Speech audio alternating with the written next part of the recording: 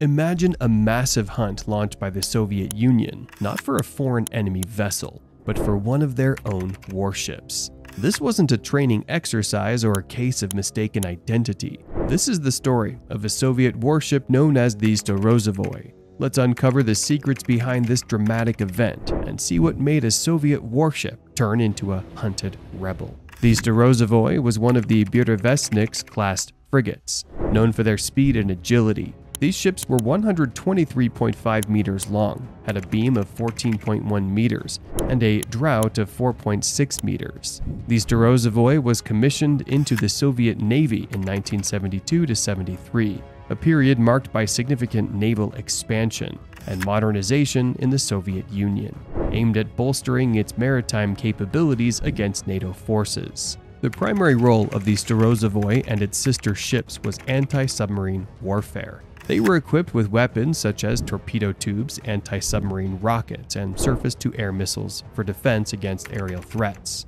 The frigate served in the Baltic Fleet and was involved in various naval exercises and patrol missions. The ship operated in the Baltic Sea and occasionally ventured into the Mediterranean and Atlantic Oceans for broader strategic operations. The frigate was part of routine deployments, showcasing Soviet naval presence and participating in goodwill visits to Allied ports. For instance, the ship visited ports in East Germany, the Mediterranean, and Cuba, reflecting the Soviet Navy's extended reach during the Cold War. In November 1975, the Soviet Navy faced an internal crisis when a mutiny broke out aboard the Storozhevoy. The mutiny was led by the ship's political commissar and captain of the third rank, Valery Sablin, who wished to protest against the rampant corruption of the Leonid Brezhnev era. He aimed to seize the ship and steer it out of the Bay of Riga to Leningrad through the Neva River. He planned to moor alongside the historic ship Aurora, a symbol of the Russian Revolution, and broadcast a message to the entire nation. Sablin wanted to speak the truth that people were thinking but were afraid to say out loud: that socialism and the motherland were in danger, the rulers were corrupt and deceitful, and the country was headed for disaster. He wanted to revive the principles of justice and equality that Lenin believed in. On the evening of November 9, 1975, Sablin lured the captain to the lower deck, claiming that some officers needed to be disciplined for being drunk on duty. When the captain arrived at the lower deck, a fistfight ensued in which Sablin detained the captain and the other officers in the forward sonar compartment and seized control of the ship. Sablin then summoned a meeting of all the senior officers on the ship. During this meeting, a vote was taken among the 15 officers present.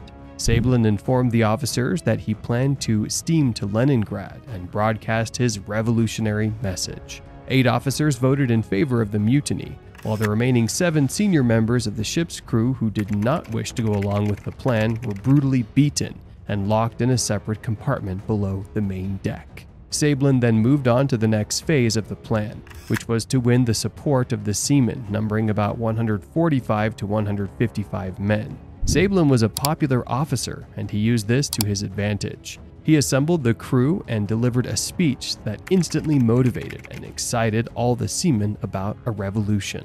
One of the officers who had voted in favor of the mutiny escaped under the cover of night and ran across the naval deck to raise the alarm. However, the guard at the gate did not believe him. Upon discovering that they might soon be detected, Sablin decided to move immediately rather than wait until the morning to set sail with the rest of the fleet as originally planned. The crew immediately sailed under the cover of darkness and made their way out of Riga.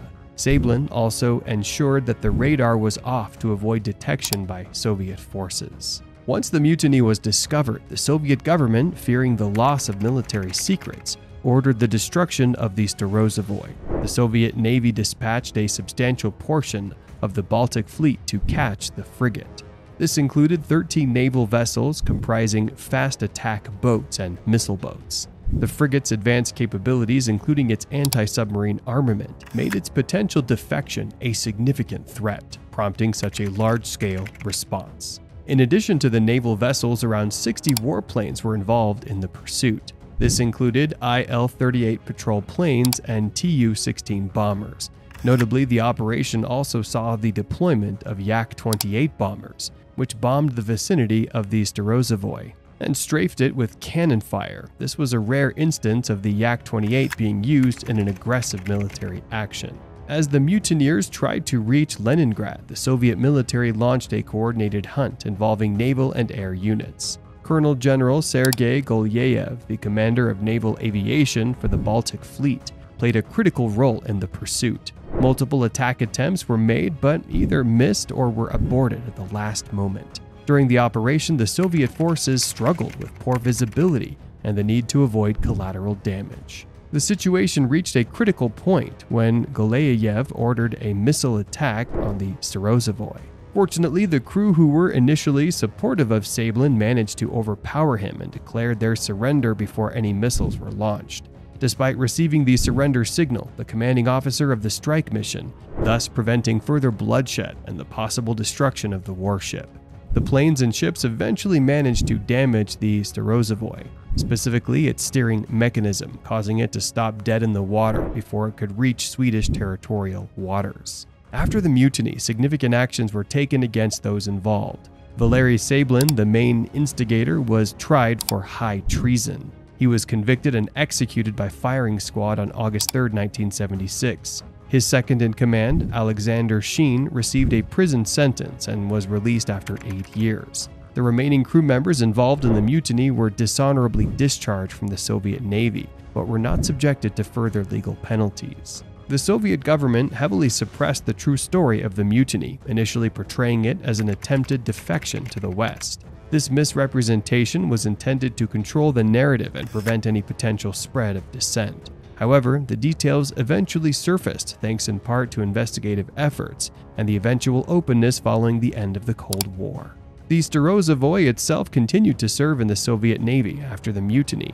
Initially part of the Baltic Fleet, the ship was transferred to the Pacific Fleet in early 1976. It underwent several routine maintenance periods and continued its operational duties until it was decommissioned in June 2002.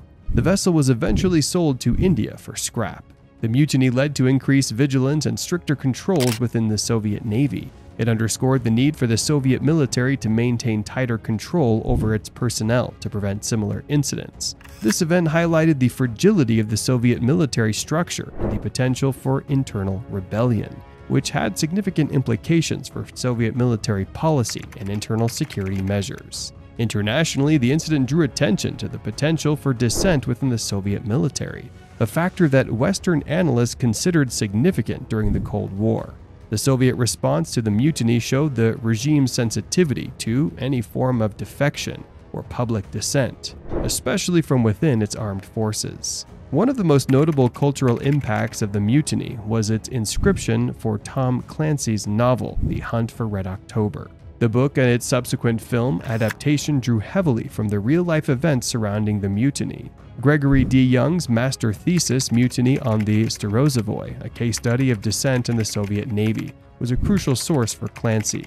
And that's all for the story of the Storozhevoy mutiny. It was a wild chase and a reminder that even the mightiest forces can face surprises. History is full of untold stories. If you know more tales like this, share them in the comments below. Subscribe for more content like this.